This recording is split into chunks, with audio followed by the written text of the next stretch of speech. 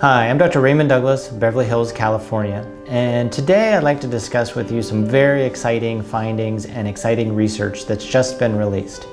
Our center has been involved and has been the leading center in the last 2 trials looking at Teprotumumab. This is a really unique drug that helps to minimize and reverse thyroid eye disease. And it's the first drug of its kind ever to be potentially available later in the year or early next year. So Teprotumumab has a really complicated name, but it all started from research that identified what receptor the immune system attacked. So we all know that the immune system attacks the thyrotropin receptor because that's what causes the antibodies, the TSIs, and the TRAb antibodies. But the immune system also attacks another receptor called the IGF-1 receptor. And that's what Teprotumumab blocks but doesn't activate. So Teprotumumab acts as kind of a stealth blanket over this receptor, where it blocks the receptor from being seen by the immune system, so the immune system no longer attacks it. And this drug, according to the phase 2 trial that we led, reverses thyroid eye disease, meaning that the swelling and the redness and the eye bulging all tend to go away. Well, last week, the top-line data of the phase 3 trial was just released. And it was actually quite exciting because it, for the first time, demonstrates again that a medical therapy can reverse the eye bulging, double vision, and swelling that's associated with this disease. So in this trial, the patients were between 18 and 75 years old. And they had thyroid eye disease or symptoms of thyroid eye disease for less than 9 months. So these patients were primarily in the active phase of treatment. The patients were then treated with 8 infusions of Teprotumumab given 3 weeks apart.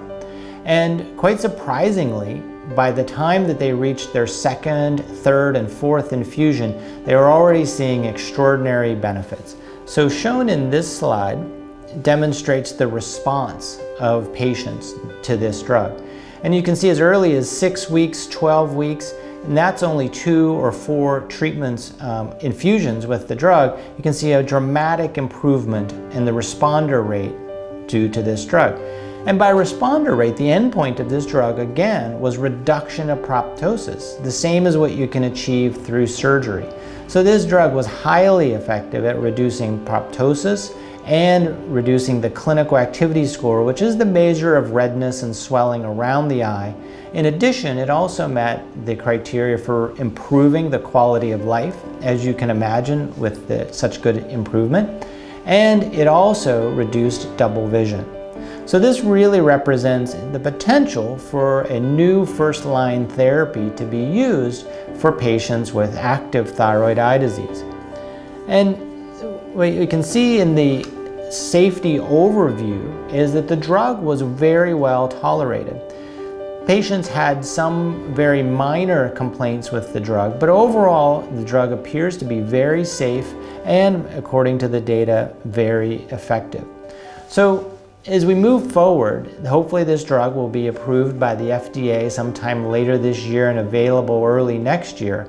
But it really represents hope for everyone dealing with this disease and really represents a foundation for all the research that's been done in our lab and others looking at understanding the real root causes of this disease and trying to design things to help and to overcome this disease process.